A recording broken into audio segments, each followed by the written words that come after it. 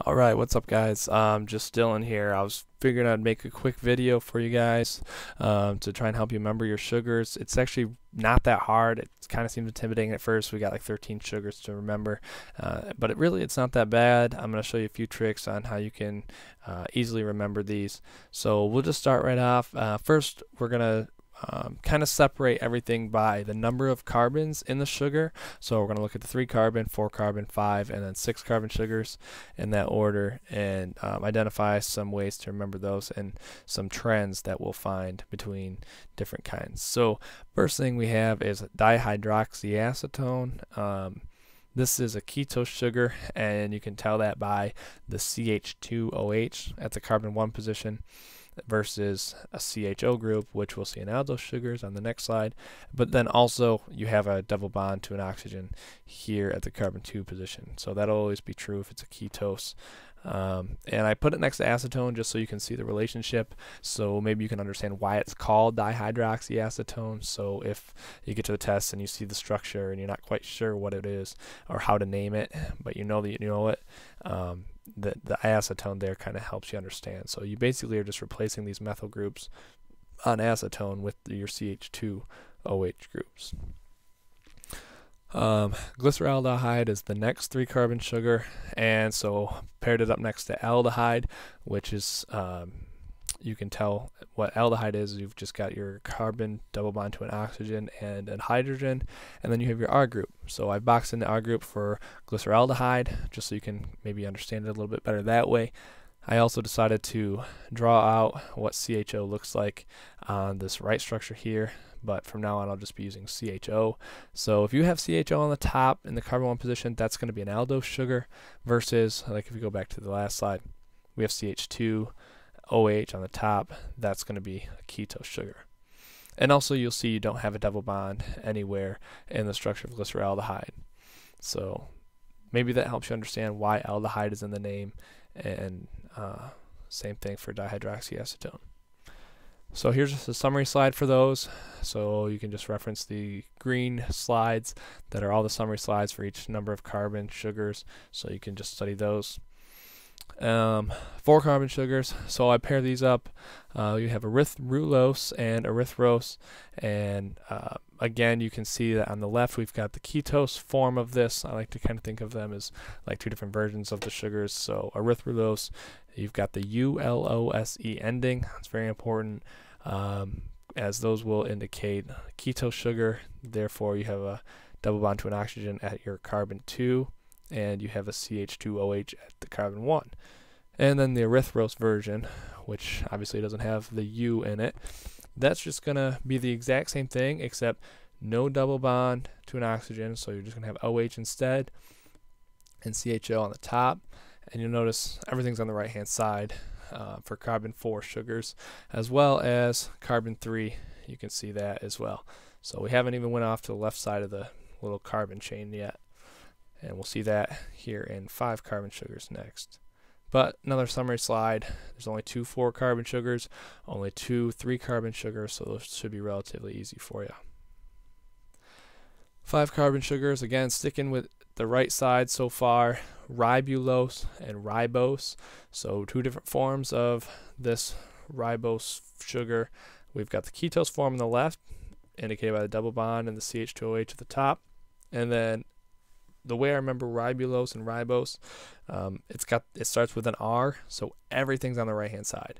You're not even going to bother with the left hand side yet. So the only thing that's going to change is the carbon 1 position and carbon 2 position, whether or not you have a double bond. And the bottom part is always going to be CH2OH, so that's not going to change no matter what sugar we're dealing with here, whether it's 3 carbon, 4 carbon, 5, 6, whatever. And then we get into xylulose. So now we're touching over the left hand side of this thing, but it's really easy to remember if you just look at xylulose starting with the X. Obviously to make an X you have to cross over your lines there, so we're crossing sides and then coming back for each of these sugars. So we're starting on the right, going to the left, come back to the right, so kind of makes an X like that. Same thing for xylose, starting on the right, go to the left, come back over to the right, so making that X there. And then the ULOSE ending again in xylulose tells you that's going to be the one that has the double bond and has a CH2OH at the top. Diarabinose, this one you pretty much, it's just kind of a loner. You got to remember it kind of by itself, but the way I like to know which OH group is going over to the left-hand side is that arabinose starts with A, and so therefore the first group kind of on the either left or right side is going to be the odd one out, so throw that one over to the left side, and the other two are going to be paired up on the right. You'll notice it doesn't have a double bond, so therefore it's going to have a CHO at the top, and it's going to be an aldose sugar. Summary here for all the 5-carbon sugars, so feel free to pause that there if you want to look over those and make sure you remember the trends with them. I've paired them up again on that slide just so you can see the relationships between them. Getting into the 6-carbon sugars, we got first fructose and glucose. We're going to look at those and compare those. Fructose, though, I will say is the only ketose sugar, so if you see a 6-carbon sugar that's got a double bond to an oxygen, it's going to be fructose. The rest of them are all aldose sugars, so you'll only have OHs and no double bonds.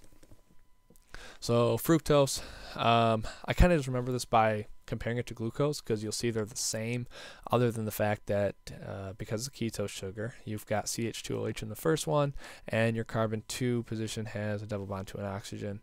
But if for some reason you can't remember that, also you can kind of stretch your imagination to think of this little F here, kind of made up between the backbone and the double bond to the oxygen, as well as the 4th and 5th OH hydroxy groups.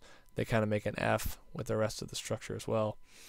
And if you look at glucose, you don't really have that because you don't have the double bond. But right hand side over to the left, and then right again for fructose and glucose.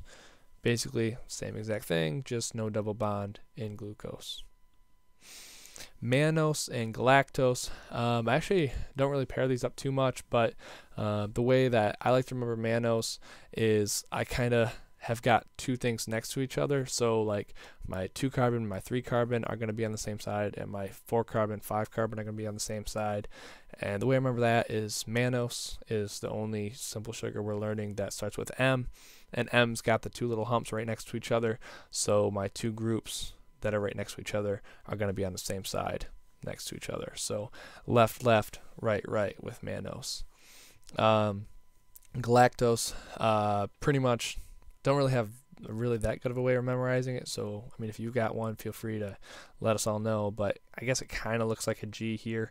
You start on the right, going over to the left, hanging out there for a minute, and then coming back over to the right. But basically, you've just got your 2 middle hydroxy groups on the left-hand side or on the opposite side. So there's a summary for the 6-carbon sugars, and that's pretty much all of them. Again, it's rather quick for you to memorize if you just use a few of those simple little tools I mentioned. If you want to, I'd be happy to send a PowerPoint slide I made for this, so you can review on your own without having to listen to me.